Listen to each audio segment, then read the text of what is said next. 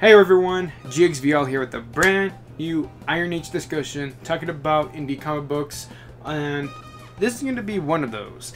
And yes, I know what you're thinking. Hey, is this like a parody of the Super Mario Brothers? And I'm like, well, I wish I can answer that myself. But for me, I'm only going to be calling it a nod to the likes of the Super Mario Brothers franchise. And I do mean nod in specific of me using that word because like they're not acting like the very characters that we know and love when it comes to Mario and Luigi. And just using this movie that came out like, you know, since like a year already, is that like these two girls named Mara and Lucia, they don't act like the Mario and Luigi that we know of. They do act differently. And with Lucia, it's very noticeable to me because with Luigi, I know I'm not like a hardcore Super Mario fan, but from my understanding, and using that movie to help my case here, is that like he's kind of like a scaredy cat, and but people love him regardless though, and hey, he has kind of like a thing with Daisy or whatever. But for what I'm trying to comprehend here is that like I don't think Luigi is that much of a serious guy by any means. And he's not like, you know, very stubborn or that much of a hardhead. I say that because that's what Lucia is.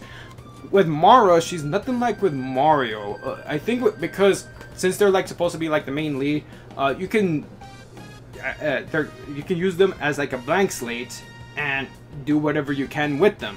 If I didn't know any better, because hey, I played Mario ever since I was a kid, and it never clicked to me what his personality is supposed to be, other than like, hey, I'm a plumber and I'm gonna beat this I'm a big ass monkey and then this I'm a dragon turtle guy. That's the only thing that can come from me to understand with Mario. All right, with Mara, you're already getting right off the bat what her character is. When it comes to like, hey, she's trying to be, you know, like very helpful, and she's kind of like maybe has like a tiny bit of a bubbly personality. And she's just trying to like treat her sister to some cookies that she makes, especially when this scenario happens. Like Mara, like, what do you want to hear? Oh, I bake you cookies, Lucia. So yeah, I just think it's a pretty cool dynamic to see these two sisters that like, yeah, Lucia she comes across as like, yeah, a little hard-headed, but you can understand maybe like her frustration.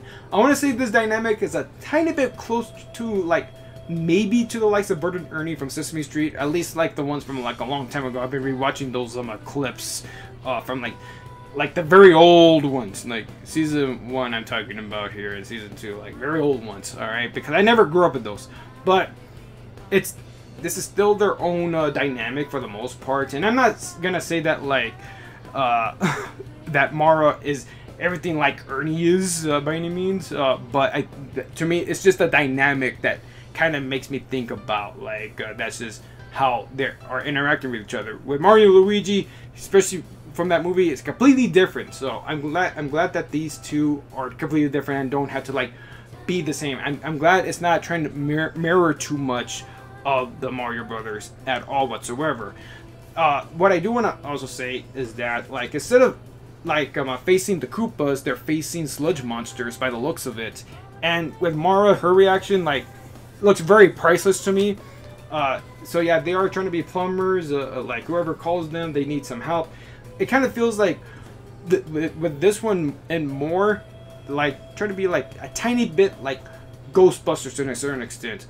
I'm not saying like it is that entirely, but hey, they needed someone to clean up this mess that has this particular type of monster, or maybe a ghost. But with this monster in mind, it's a sludge monster, and of course you're only seeing like 2 members. But of course at the very end of the comic book, you do get to see that there's going to be 2 other characters. I'm not too sure if there are going to be a nod to the likes of, you know, Wario and Waluigi. But hey, when it comes to chapter 2, I'll be the judge of that, right? And yes, they are facing sludge monsters here, and it seems like they are coming out from this pipe. Now, of course, we know where a pipe can lead to.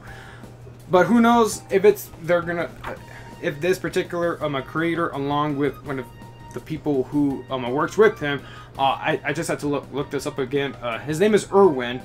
This guy, he's not Irwin, but he's trying to refer to himself as Draw&Talk, and I gotta say, I did interacted with the guy at first hand around the interwebs, and I gotta say he's a very rational and civil dude so far, and I really respect the heck out of that. I really do, because we need more conversations like that, and I appreciate it. He actually informed me a little bit more how, I know this is pretty infamous for me to say and pretty taboo, but since Charlie Morse Critical has been talking about how AI can be a decent use just for like comedic stuff, you know, like with that SpongeBob thing that he mentioned that people are cooking up with.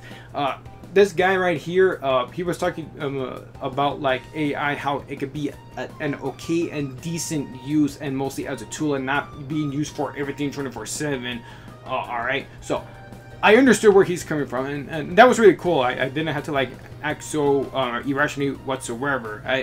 But yes, I know what people are thinking, like, wait a minute, so did this guy use AI for this comic book? And I'm like, well, I want to say it's a little hard for me to determine, because like I do think the artwork and the art style looks pretty good. The face expressions look pretty good. I don't know if he did use AI or not for this one, but I want to say he didn't. I want to say he really didn't. But if he did, like, maybe he might pop up on one of my videos to comment on this one to correct me here, which I won't mind whatsoever, though. And I really mean no disrespect to the guy whatsoever, and I hope he doesn't take offense to that at all. Because I am trying to be as civil and rational as possible, and just trying to give out my own honest thoughts and what I've been thinking of as of late. Alright, guys. But anyways, I just think, but if you're wondering, like, how's the writing though? How is the writing in this? And I'm like, well, this, even though I enjoyed it, I was just a little underwhelmed, probably just because, like, yeah, you got to do the basics, which is okay enough. So, in other words, nothing too particularly spicy in chapter 1, but I still enjoyed it nonetheless, and of course made me curious what's to come next. So that's enough for me to at least still like care about something that is not an indie comic whatsoever, and it's from Japan. It's Senran Kagura. I've been playing this game. I've been playing one of the games for quite a while, and I'm like, you know what? Is there like a manga to this series? And I'm like, okay, then let me read it. And I was very underwhelmed by that. And I want to say, like, maybe I kind of enjoyed it, but I'm like, I don't know. Like, I don't know about it. This one I at least enjoyed despite being underwhelmed, and yet I still want to continue looking forward to. And what's funny is that, like, this is using like pretty attractive women, while Senran Kagura has attractive women in there too. Again, sometimes it's just a story writing if it's going to really click to you. Right now I'm just trying to reread that one to see maybe if I was a little harsh on it when it comes to my personal feelings on this one. Now with this, would I actually recommend checking this one out? Since I read it myself, I would say, like, might as well, like, definitely check it out and form your own opinion, and don't just take my opinion as value. But I would think you would at least get a kick out of it and be curious how the story flows, and especially how the dynamic is yourself, to see how you guys view it. For me, I really want to know these characters a little bit more to heart, and I hope Draw&Talks do more comics like this one, because I think I might find a new favorite, despite like just a little underwhelmingness. But again, when it comes to on a first volume or issue or anything of that matter, you just got to be patient. All right, I know that people have been a little bit going on and off on things when something is new out there. Of course, like, again, let it be a nod, and even though it's trying to be new on its own thing, just be patient with it and see if something does improve upon in the next chapter and or volume and or issue. So yeah, If you guys have read this, let me know in the comments below, and I'm sorry if I kept on rambling a lot, and especially if I wasn't making any sense to you guys. Hopefully I was, for some people. If not, I'm sorry. This has been GXVL saying off right now. Later.